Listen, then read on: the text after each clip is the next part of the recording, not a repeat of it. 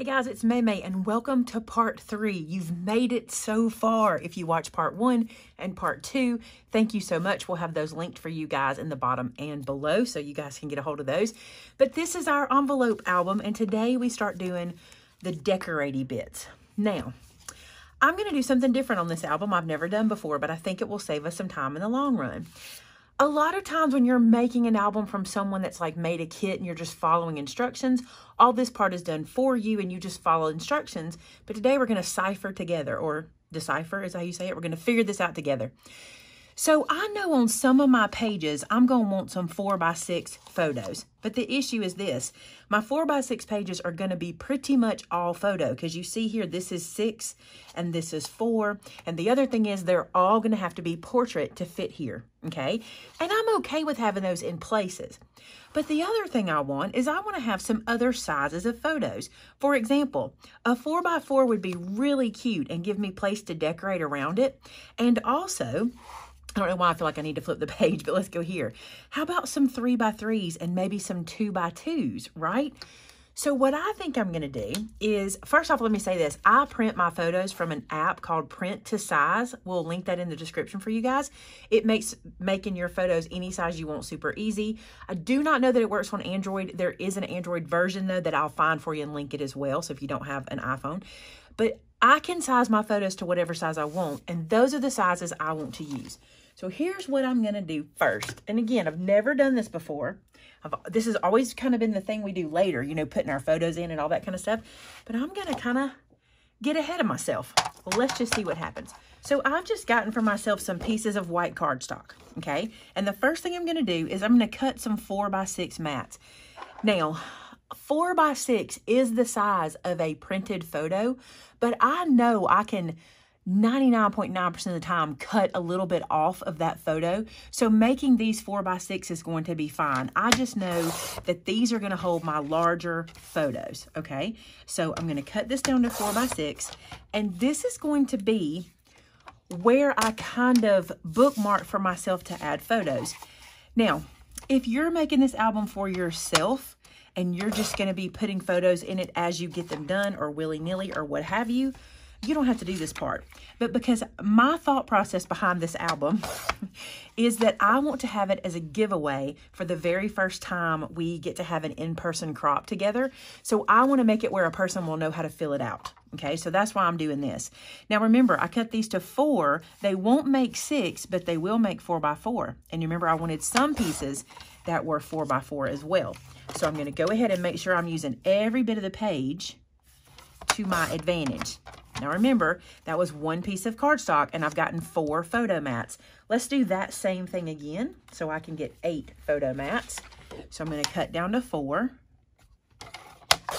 and then to 4 again. Again, guys, this is for someone who wants to know where their photos are going to go and be able to lay out the mini album so that they kind of know this is exactly where photos are going to land. Or if you're like me and you want to give it away to somebody, but you want them to know how to fill it up, this is a great way to do it. So now let's take some paper and let's cut some 4x4s. I've got 4 of them here, but I want to cut some more 4x4s and I want to cut some 3x3s and some 2x2s and we'll get right back together. So in total, I cut, I think 4 pieces of 8.5 by 11 white cardstock down. I started with my 4x6, then my 4x4, and then my 3x3s and my 2x2s. And what I did was just as my paper got smaller, I got as many as I could get, okay? Now what I want to do is I want to stamp all of these to say, add photo here. I'm doing this, or place photo here. I'm doing this using my stamp set called Action. And this little stamp in the bottom corner, place photo here. This guy has gotten so much use over the years, y'all. I use it for everything. So I'm just going to grab this guy out. I'm going to run through. And on every one of these little pieces that I cut, I'm going to go ahead and stamp place photo here. So now you can see how this is for someone in particular, right? You can see that this is for somebody to be able to know I need to put a photo here. Now you can put the measurement in as well. You could come underneath here and write 2x2 if you wanted to. I'm not going to do that because the person might not want to put a 2x2 photo. They might have a different size they want to stick there, and I'm not going to like limit that to whoever gets it. But if you're giving it to someone who maybe wouldn't know what to put there, you might just write 2 by 2, 3 by 3, 4 by 4, 4 by 6, and that'll be helpful. Now off camera, I've done something else. So I got all these guys cut and stamped, as you can see here. But I now want to make a mat to go around each one. And I want to use black cardstock. I think I want to use black. I think it'll be pretty and neat and clean. So here's what I did. I counted all of them that I had. So I got 6 4 by 6s. So that means I need to cut 6 4 1/4 by 6 1/4 mats. Then I got 7 2 by 2. So that means I need to cut 7 2 1/4 by 2 1/4 mats. 8 3 1/4 by 3 1/4, and 8 4 1/4 by 4 1/4. So what does that mean? What's a mat? Let me show you really quick. You're like, but you just cut mats. Those are all photo mats. They are, but I want to show you. So using black cardstock, I'm going to cut this down to 6 1/4 first to start with, and then I'm going to cut it down to 4 1/4. And I'm going to do that. I need 6 of these, remember, because that's how many of the mats I cut. Now, here's the reason. If you don't mat it, and you don't have to, it's just a look. It's just a look people like, okay? When you mat it, here's what you get. Your photos end up looking like this. It's almost like a little frame, okay? So when you put this into your book, let me bring my book over and show you, you get this nice, clean pop for the photo, okay? Also, what this does is when the person puts the photo in, let's say they put a 4 by 6 photo here and they cover up that white, then there's a frame for the photo. Okay, so I'm going to give a black mat for every one of the photo mats that I cut. So there's 2. I need 4 more in that size. And I tell you what, rather than watch me cut all these, I will get them cut. We'll get right back together. So here's all of my photo mats completely assembled, and now we can take them to the book. Now, I don't know where they're going to land in here. I have no idea. And honestly, I did these yesterday, so I'm kind of coming back in this morning. You'll see it's a wardrobe change. You'll probably notice throughout the video, but I think I'm going to just start like first. I know I have these tall mats. I think I'm going to just start putting them in the book. It really doesn't matter. Because photos can go anywhere in the book. If you want to take the time to kind of go through and kind of lay them out, see where they're going to lay first, you can. I'm not going to do that. I'm going to just run through and put these in and see what I get. I think it'll be fun. I like this color pop here too. I like this black with this kind of salmon-y color. I think that looks pretty. So I got one in. Look, done. All it needs is some decorations around it. Now let's go over here. Maybe a 4 by 4 since I've got such a big one. I don't know. That's one thing to think about too, because I have such a large photo here. Maybe I want to do 2 smaller photos over here. So maybe one here and one here. That would be cute, right? Since we have so many photos, let's do that. And this is all I'm going to do. Run through, place these guys in. So what we'll do is I'll record my process, let you guys see me do it, and then Tamitha will put some music on and let you watch the whole thing go. Then, of course, I'll come back at the end and we'll do a walkthrough to see where everything landed.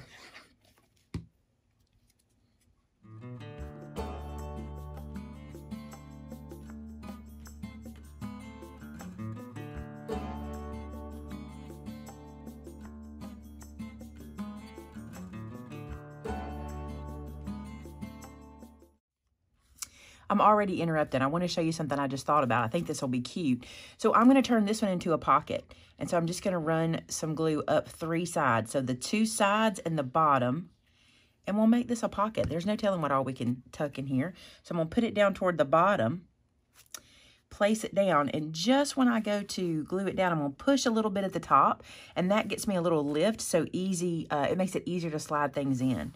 So just a little squeeze at the top there, and you'll see what I mean. Now I can get things in there super easy, but if you don't do that little squeeze, it's super tight and it's harder to get things in. So now we have a spot and a pocket. So that was quick and easy. All right, we're gonna keep going.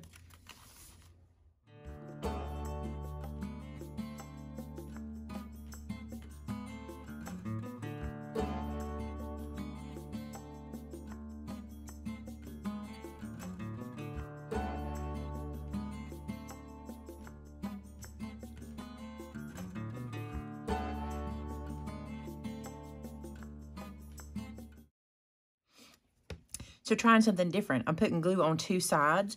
I'm going to put this one kind of in the middle, and then I may put something long through there. I may not put anything, but I can kind of treat it like a slider pocket and slide something that goes all the way up and down. Again, I may decide not to do anything, just let it be a photo, but we'll see.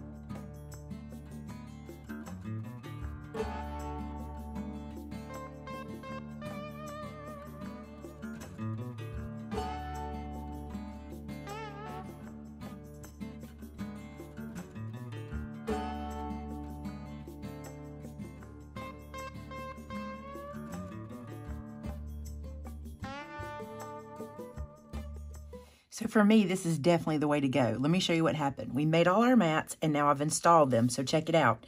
Place photos, right? Look how we can just know exactly where photos need to go. Super easy by just kind of assembly lining them. Isn't that neat? Now, every spot, like see, this didn't get a photo mat. That's okay. You might want a journal. You might just want to put some cutesies in there, right? Then we even have our pullouts up here. And even the pullouts got them. So place photo here, all of these places and here. Isn't that awesome? So let me just remind you, this place photo here business is only if you're giving this as a gift or you maybe want it as a guide for yourself. If you're just making this album, you know, as you go along and you're going to put your photos in yourself, you don't necessarily have to do all this part, but it's kind of neat to have it all set out for you. Okay, so now that we have all of our photo mats installed, it is time to decorate. I'm going to decide what's going on the cover. And the reason is I don't want to mess up because I'll tell y'all, I'll get to cutting things and forget that I haven't got my cover designed and have to come back to it. I really, really, really love this one. I think it works really well. I also love scrapping with my Nomies. I don't know that that one would fit. I'd have to cut a lot of that off. It's cute. It is kind of cute though. But I really like this obsessive crafting disorder. I think that's cute too. Or I love to create. This might even be better.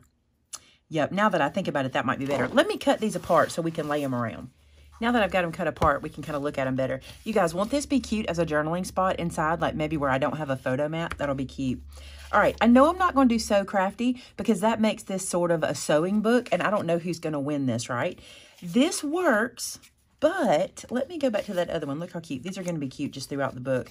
Again, Knitwit is cute, but I don't want to make it one person. That's why I kind of like I Love to Create, because I think anybody could use that, or either Scrapping with My Gnomies. I don't know. We'll use that somewhere. All right, so let's work with this guy. So I was going to put like a closure on here, but I don't think it needs one. It seems to be doing really well. Nothing's really flying out. All of my pockets are going in the right direction where nothing's going to just fall out. So I don't think I'm going to put like a wraparound closure. We've done that so many times, and I just don't think it needs it. So for today, we're just going to decorate the front. This guy is definitely going to need something to make it pop off the page, and I think I'm going to bring some of my inside design to the outside. So let's do the little scallop punch, since we've done that throughout where we did it on our little pages. So let's try that. Look, it works perfect. And now I'm going to need a piece of black to put around this. So I just happen to have a piece of the black left over from when I was cutting all my other mats that is the perfect width, and all I need to do is cut the height down. So I'm just laying it where I need it to go. Sometimes I do this. Do you guys ever do this and you don't even measure? Like, I don't like to measure anyway, so look, perfect, done. And now we have our little piece, and we can glue those together. Now, I think I'm going to pop them up, and I think I'm going to do my pop-up between the two of these. I think that'll look good. So let's get some foam tape, some Scotty. Now, I'm not going to glue anything down to the page just yet. I find that sometimes I do that, and I mess myself up because I might want to decorate behind this, and I think I do want to decorate behind it. So I'm not going to glue this down to the page, but I am going to put these guys together. So just take those away. And then put this guy on here like so. So that way I've got that. You know I got to put something in those corners, right? I could punch them, but I think I'm not going to. So this I think will be so cute right here. But let's look and see if there's something I want to put behind it. A lot of times I like to use these little borders and things, but for me today, this one's too busy to go there. I don't think that's what I'm going to use. Let's see if there's anything else I want to use from this page before. Just think before you glue everything down. So after some looking around on Pinterest, I saw a couple things I liked. Let's see how this works. So let me get my trimmer. I'm kind of into this banner situation lately. You guys are probably tired of it, but I kind of like it. So I'm going to see how this looks if I cut some strips. This one is 1.5 inches, and I think I'm going to do this one. Oh, you know what? Let's use my new punch. Let's do this. So let's do one at 2 inches, 1 at 1.5 inches and 1 at 2 inches. And we'll let the punch do the work for us. That'll be easy. You don't have to. We're just making a banner cut. You guys have seen me do that before. So if you don't have a punch, just make a banner cut with your scissors. That'll be fine. But check this out. If I do this, and I put this guy in here and punch, it does the banners for me. That's cool. All right, let's do this one. Perfect. Now, the idea I saw, ooh, I might use these too. Those are kind of cool, right? So let's leave those there. All right. So the idea I saw was one banner coming in from one direction like this, and the other coming in from the other direction. And I may not have made this one long enough because it would really come out like that. Well, let's move this guy over and see what happens. Okay. So I've had kind of a mooch around, and I first thought that I was going to use these banners, and I may still, okay? And I have these two little pieces that were offshoots from them when I punched them. But since then, I thought, what if I brought in a border punch and I kind of did this down the side to kind of give it like a little spine kind of situation, and then bring this in, and then I may still use those. So that's kind of where I'm at. Covers are always the hardest for me, and I know they are for you guys too. Here's my suggestion for covers. Go online. My favorite thing to do is look for card sketches or card layout suggestions, and then just try to figure out how to make that work on your cover. It gives you a lot of inspiration if you look online for card sketches. You'll get more than you need, and that usually does it for me. If I can ever find one card sketch I really like, I can usually make it happen. That's kind of where this came from. There was something that had a little scallop border to one side, and I thought that would be cute. So let me get this finished punched, and we will put it on our album. So that's kind of my initial thought, is that guy there, this guy overlapping that. I like how that looks. And then I want to see if I can use these pieces. I don't know why, but I really like them. And I think they should be usable. So let's just see. What if I did this like this and maybe added it here? Let's pick these up so I'm not sliding everything around. I don't want to cover up all my scallops, which that kind of does. I don't know really why I want to use this so bad, but I've just got it up my crawl here. So let's see. Let's try it there. I don't know. I just don't think they work. We're not going to do it. We're going to use those for something else. Who knows where we could put those. Let's see if we want to use these. I do want to show you. I think this is cute together. If I layered this like this, or even if I flip this over like this, I think this is cute coming out the side of this guy for a little interest. So I want to see if I want it to go there or the other side. Isn't that kind of cute there? And then I thought I could use another sticker or something. I kind of like that. Let's assemble this.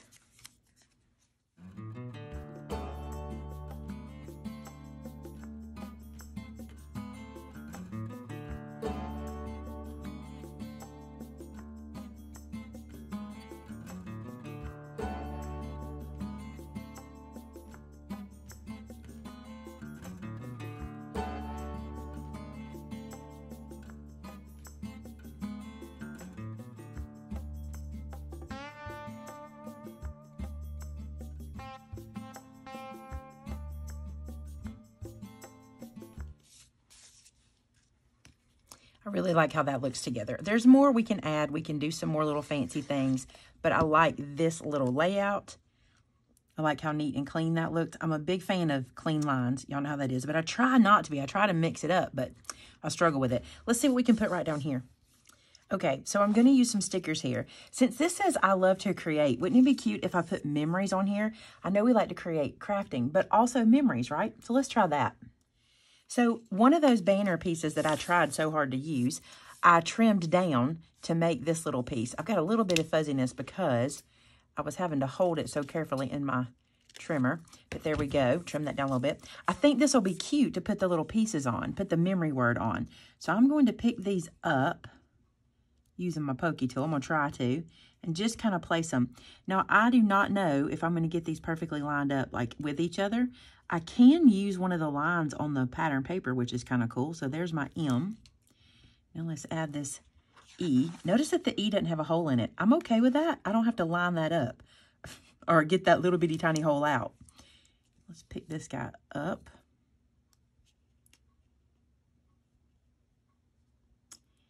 Put him down there. That's going to be cute. I like it. Okay, I'm going to stick down these letters. Now, my thought is this little guy will live right down here and just kind of be cute. And I like how that angle kind of matches up with that angle. That's kind of talking to my clean line heart. How about that? So I love that. So I'm going to glue that there and then trim it off right at the edge.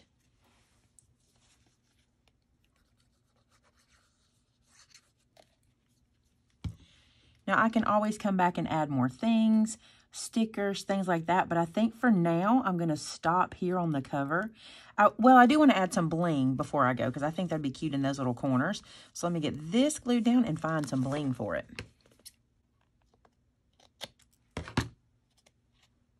I've got this lime green. I want to see how it looks on here. I'm not sure if it's the right choice, but we'll see. That one stuck a little funny. Oh, I think that's cute. I like the green, and I think it really sets off the page. So this kind of looks like we've bling riveted our little piece down. Get that right where I want it, and add two more at the top.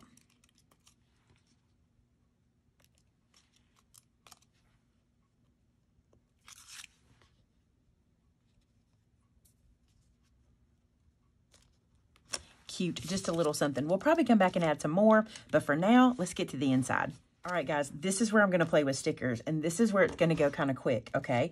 I want to use all these stickers to decorate, and I'm going to use them in different ways on the pages. So, like this little guy, I'm going to put maybe this little gnome. He kind of matches the page really well. Put this little gnome down here. Now, here's the thing. I want to be able to put a picture behind this later, right? So, I don't want him glued down just yet. So, what you can do is use your powder tool or just some baby powder or some face powder or talc or whatever and take some of that sticky off. So just to show you, I did this little gnome guy the same way. I powdered him off in the back at the top, and then I glued him down at the bottom. But isn't he cute right there? So cute. And then we'll come over here, and let's see what we can put up at the top. This yellow, I think, would be cute to show this word create. Let's go right here and just put this word in. I think this will pop up here.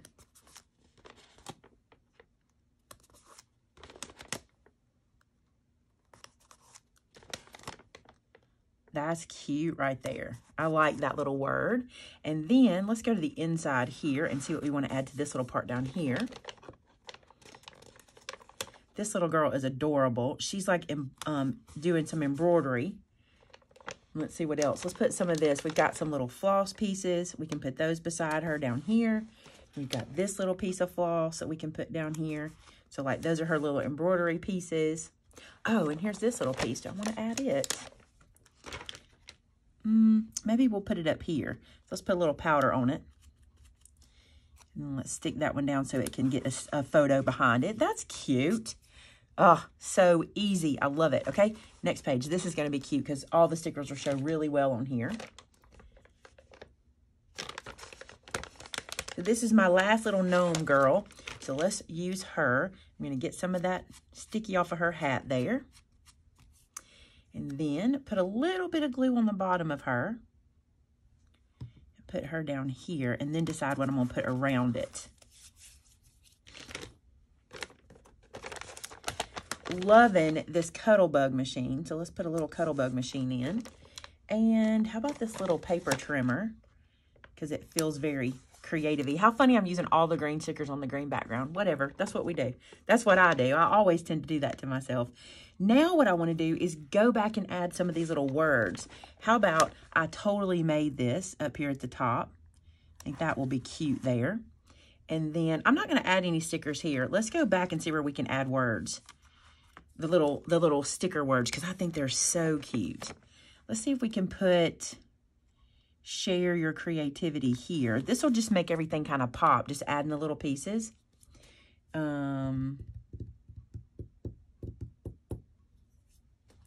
This is cute. What about get your craft on, create? That's cute, right? I like that one too.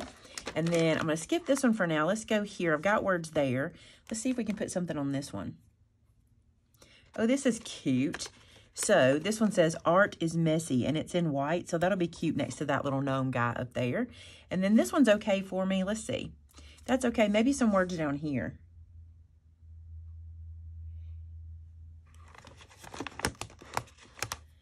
How about crafty weekend right here? That will be so cute to put a photo there of the crafty weekend. And then I still have more stickers available to put on the, like on the flaps and things on the inside, but I want to show you what I'm going to do. I told you guys this is going to be a giveaway, right? I'm not necessarily going to be keeping this for myself, which I kind of knew that was going to happen because I want to give it away at our first in-person crop. So I'm going to save some of these stickers for the person who gets it. I do think I want to add this here. I think this will be cute. Y'all know I forgot that I made these pockets. I told you I probably would. I'm okay with it, though. I like how that looks. I like the simplicity of it. I just want to add that little wording right there. And let's see if there's anywhere else. This little stamp, this little sticker right here is so cute. It's got a little thingy in it right there. Let me get it out of there. There we go. I think this will be cute on the back. Made with love, because I did make this with love. Wouldn't that be cute? Right there. Okay, now I'm going to save the rest of those stickers for the person who gets it because I don't know exactly what they're going to want to do with it. They might want to use some of those little tabs and things, and I need to wipe my work surface off with the powder. This Tamitha.